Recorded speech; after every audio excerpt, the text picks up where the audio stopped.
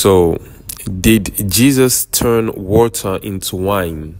And what kind of wine was it? So, this is what we know. Jesus turned water into wine. This was at a wedding in a place called Cana or Kene, depending on how you want to pronounce it. It is C-A-N-A. This was in Galilee. So this was also recorded as Jesus' first miracle. So basically, the backstory is him and his disciples, just after he had gathered the disciples together, they were invited to a wedding. I guess his mother and the rest of his family was there. So they ran out of wine and his mother came to him and told him. And then his response was, what does this have to do with me? So which means this wasn't even something he had intended to do. And then his mother told the servants that just do whatever he says. And then at this point, Jesus asked them to fill these 6 huge jars. These jars were made out of stone and apparently they could take up to 100 liters of water. So these were really big. They were made out of stone. And he told them to fill them up with water. And then after which they did, he didn't pray or anything like that. He told them to draw some liquid from these containers and give it to the master. And it turned out to be wine. All right, so that's what we know. And this place, Cana, is a place in Galilee which today is known as either the southern region of Lebanon or the northern region of Israel. It could be just somewhere around over there, all right? And the people who were drinking the wine at that time were the Jewish people. So wine drinking was part of Jewish culture back in the day, as it is today. So yes, all of this can be found in John 2, verse 10 to 11. So I'll just read it word for word. It says, so after the wine was served and given to the master, in today's terms, I think would be something like an MC or the master of ceremony, someone who was hosting the banquet, so not the bridegroom. So it says over here in 2 John verse 10, it says, and he said, everyone brings out choice wine first and the cheap wine after. He means the cheap wine was usually brought after the guests were already drunk, you know, and then cheap wine was brought, so they couldn't taste whether it was low quality and so forth. So I guess this was something that was happening back in the day. But in this case, the master is telling the bridegroom, but you have saved the best till now. All right, so as we know, the New Testament of the Bible was translated from Greek. So let us look at the words for wine that were used. So in the Greek language, there are 2 words for wine. One is oinos. The other one is krasi. Oinos spelled O-I-N-O-S. And the other one, krasi or krasi, spelled K-R-S-I. So the first one, oinos, was wine, but it was a more general term for wine and can refer to any kind of wine. Red wine, white wine, fermented or unfermented wine. The second term was krasi, also referred to as wine, but specifically mixed wine or wine that has been diluted. All right. So both words can be found in the ancient Greek language, although oinos is much older. So krasi is regarded as the younger word there, you know. So keep in mind, they refer to wine in general, could be red, white, fermented or unfermented. And the second word meant specifically to wine that was diluted with water. So now, is it possible that the wine that Jesus made was unfermented?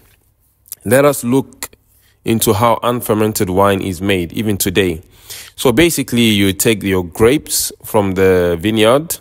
You'd crush the grapes with a blender, your feet, some tools, anything that was able to crush the grapes. You'd squeeze out the juice, get rid of the pulp. And if you wanted to consume it in a safe and healthy way, you'd have to treat this juice, you know, basically through a process called pasteurization.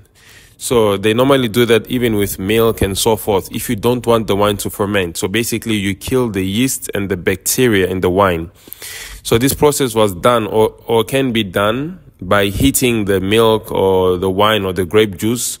So somewhere around between 75 to about 80 degrees. That's about 180 Fahrenheit. And then after you had killed all the bacteria and yeast, you were supposed to immediately cool it down as well. All right. So let's go to the next point over here. Back in the day, I doubt they had the tools for pasteurization and cooling or even preserving wine the way we do today. So in order for wine to become alcoholic, it needs time to ferment. After the process of fermentation, that's when the ABV, or the alcohol volume, goes high and it becomes alcoholic. So in this case, it seemed like they'd run out of wine, and Jesus' mother ran to him and said, "Man, the wine is done." So is it possible that this wine was not fermented wine, and hence it was quicker to prepare? That's just one side note to think about. Here's another side note. It was customary for the people of the region in that time to dilute their wine with water for several reasons. Even today in the Talmud, according to Jewish tradition, wine has to be diluted for many reasons. So one of the obvious reasons was hydration. Even today, we do know that drinking alcohol, I'm talking about your vodkas, whiskeys, and tequilas and so forth, even coffee, you do get dehydrated because all of these substances act as diuretics, right? So hydration was one of the reasons. Sobriety was another reason. So basically, people wanted to be sober at these events so that they could socialize. Up until today in Jewish tradition, that is practiced as well. The third factor was taste. So back in the day, they would try to preserve that wine using different methods by adding things like resin and so forth, but they never had the equipment we have today. So wine didn't taste as good as it does today for some people. So adding water to it made it more palatable, and it was easier to drink and have with your food as well. And lastly, another very logical reason as to why people used to dilute their wine was economy. If you're hosting a wedding of up to 600, 700 people, diluting your wine would ensure that there'd be more wine to go around. And in this case, if you go back to the book of John, chapter 2, it makes a lot of sense, because if the master of banquets told the groom that most people usually bring their choice wine first and then serve the cheaper wine after. So in this case, it may tell us that these people were maybe drinking alcoholic wine, and after they had already drank all of it, Jesus made them non-alcoholic wine, something that was diluted to kind of sober them up, firstly, and secondly, to hydrate them, because this is how God works. I mean, God loves us, He loves us mind, body, soul, spirit, everything, So He wants us to be healthy and okay as well. And it's very interesting that according to the Talmud, now the Talmud is Jewish texts and writings that the Jewish people live by, These are basically centuries upon centuries of traditions of Jewish customs, And according to the Talmud, they have different specifications and different ways of diluting their wine, and different ratios of the wine to water depending on the event, depending on what's being taken place. If the event is something more ritualistic and religious and so forth, then the wine is diluted in a different way as compared to something like a wedding or any other event, One of the rabbis in the Talmud did say, and mind you, these people did not believe in Jesus as being the Messiah, so it's got nothing to do with the New Testament. But according to the Talmud, diluting wine with so basically 1 part wine and 6 parts water was the best, because this way it ensured that the alcoholic volume in the wine would decrease first of all, so it would go somewhere between 5 to 10%. This is like a very light, mild beer. It's like a Corona, basically. And it's interesting to point out the fact that Jesus used 6 large jars and filled them up with water first. If he wanted to create wine, he could have just put wine in there. But why did he tell them to fill them up with water to the brim? And then the wine came out of there. Also interesting to see that Jesus never prayed for the wine. He never prayed for the water. He didn't touch the jars. So it could mean that the wine did in fact have alcohol, but was diluted by 6 jars full of water to kind of sober the people up. And this could also mean why Jesus never prayed for it, he never touched it, he himself never drank it as well. So that's just the physical part about what we know. Now let's look at scripture. What does scripture say? All right. John 15 verse 1 to 5. Jesus refers to himself as the vine. So my thoughts on this. could be this was a symbolic way of Jesus saying that we should drink rather from him because he is the vine. And let's go back to scripture. In Isaiah 9 verses 1 to 2, it talks about the land of Zebulun and Naphtali. So Zebulun and Naphtali, these were both the sons of Jacob, from which some tribes of Israel derived from. All right. So in this passage in Isaiah, it talks about the people in those lands coming from darkness to light, from distress to comfort, you know, basically from being lost to getting found. So like a new revelation was being found in that land, you know. These people were being exposed to something new, something fresh. And it turns out that where this party was taking place in the land of Cana in Galilee is also the same region where the tribes of Zebulun and Naphtali were residing in, the same place. So could this also be something symbolic, where Jesus is saying the previous was darkness, but now I'm here, I'm light, because this was the first miracle of his ministry. This was the first act of his ministry just before he began his ministry. You know what I mean? So could this be another symbolic reference over here? And also because in the party, the master of the party did say that the choice wine was usually given at parties and then the cheaper wine after. But in this case, it looks like the better wine was given after. So could this also mean the same thing, from distress to comfort, from darkness to light? You know, the Bible never mentions names or picks places by coincidence. You know, usually you need to look at the cross reference to kind of draw a line, to kind of get a parallel. And this is how you would understand it, you know. And of course, this also comes with divine revelation from God himself. But this is after you yourself have already tried to search for it. Anyways, let's move on to the next point.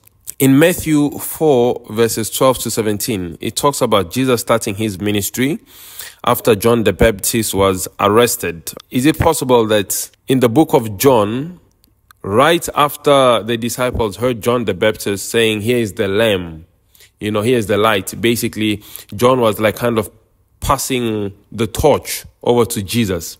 So in John, it talks about John saying this, and then the next scene we get is Jesus at the party. But in the book of Matthew, it says John was arrested, and the next thing, Jesus began his ministry. So once again, we get another parallel. It's basically the same thing. So basically, I think what God is trying to say is, if you didn't understand what was going on in the book of John with him turning water into wine, go back to the same scene and get it from a different perspective in the book of Matthew, where John the Baptist gets arrested, Jesus starts his miracle. In the book of John, John the Baptist passes the torch to Jesus, and he starts his miracle with, he starts his ministry with what? Turning water into wine. You see, so from there you can see the parallels, you know. All right. So these are the final notes on this subject over here. For wine to be fully alcoholic, it needs time to mature. So Jesus never gave that wine time to ferment and become alcoholic. So that's one point. So the second point is, Jesus used 6 large jars. Now we do know in the story of creation, once again, this is just a side note, but man was created on the 6th day. So could that also be an indication that these 6 jars represent men, and this whole thing that was happening with the wine in Cana and the wedding was a lesson and something he was trying to share with us as men, and not just alcohol that people were supposed to just drink and so forth. And if you look where it says that Jesus refers to himself as the vine, he refers to God as the gardener. Another hint to men being created on the 6th day, because who did the gardener, who's God, who did he put in the Garden of Eden? Men. Because God created the garden and he put men in the garden, you know. And Jesus, by referring to himself as the vine, he said, as long as you have me in you, you will always produce good fruit. You get what I mean? Last but not least, another thing to show you that this was probably not alcoholic wine, but if it was very, very mild wine, is Jesus was basically back in the day a Hebrew or Jewish, you know, and this was according to Jewish custom. So he didn't come to create new laws and new rules. He said he just came to fulfill prophecy, you know. So basically he gave Jewish people what they wanted. Everything he did was in line. And if you look in the book of Genesis 9, it talks about the story of Noah getting drunk and him cursing his son and grandson and so forth. It shows you that the Bible does not condone drunkenness and drinking. Again, we can go to Genesis 19. We see the story of Lot, where he got drunk and he had sexual affairs with his own daughters. Again, the Bible does not condone. Again, we go to the book of 1 Samuel 25. We see the story of David and Abigail on Nabal, where because of his drunkenness, because of the drunkenness of Nabal, he responded to David in a certain way and he ended up dying. Again, we can go to the book of Daniel 5. We see Belshazzar, who was the king at the time. Because he was drunk, he went on to blaspheme God and died. So the Bible does show us that the fruits of drinking alcohol is sexual immorality, death, blasphemy, all the bad things. You know, so once again, it being the fruits that you produce, but the fruits of God, the fruits of the vine, the fruits of Jesus Christ are opposite from that. You know, it's not death, it's not this, it's not that. So at the end of the day, yes, maybe Jesus did turn the water into wine, but if it was wine, I think it was very, very mild, which goes in tradition with most Jewish people. And even, let's just say, for argument's sake, if it was normal alcohol, you know, just regular wine, that still doesn't give us the right to become drunk and act senseless, because scientifically, it has been proven. You can look it up for yourself. Alcohol, I do not care what anyone says, alcohol does not have any benefits. You know, people usually used to say things like a glass of wine every day, just one glass of red wine with dinner is good for your heart and so forth. Well, sorry to burst your bubble, but there has not been any adequate scientific backing up of this theory, you know. So alcohol does not provide any health benefits. Do you know what provides health benefits? Vitamin pills, water, eating healthy, exercising, and so forth. You know, all the good stuff that nobody wants to do. Anyways, that's just my thoughts on Jesus turning water into wine. Thank you.